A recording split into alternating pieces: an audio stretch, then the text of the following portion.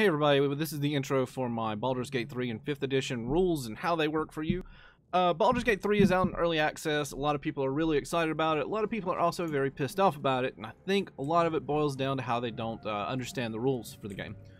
So I wanted to make a quick series that just talks about the rules, how they work, 5th edition, how it ties in from tabletop to a computer game, and gonna try to keep each video in it short, to the point, and on a specific subject, and not do all the normal YouTube fluff where I say smash that like button and hit subscribe. I'm not going to do that.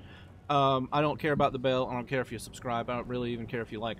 I just wanted to get that information out there to people so maybe they can start enjoying this game more and bitching on the Steam forums less about it.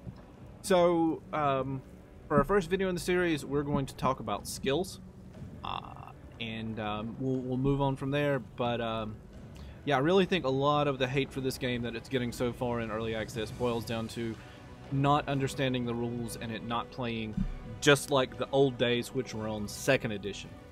So thanks for watching. Get that bell on, hit subscribe, like, and comment, and we'll see you in the next video.